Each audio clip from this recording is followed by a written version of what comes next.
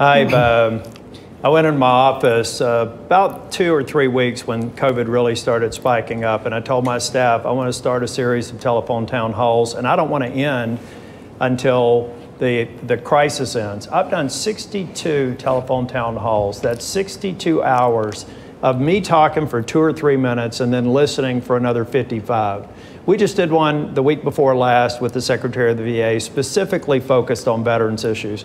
We not only listen, but we actually create casework.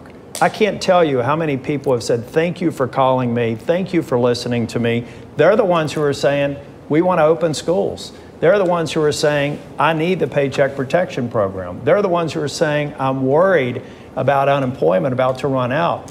I listened to them. That's why I went to the Senate chamber last week and voted in favor of them.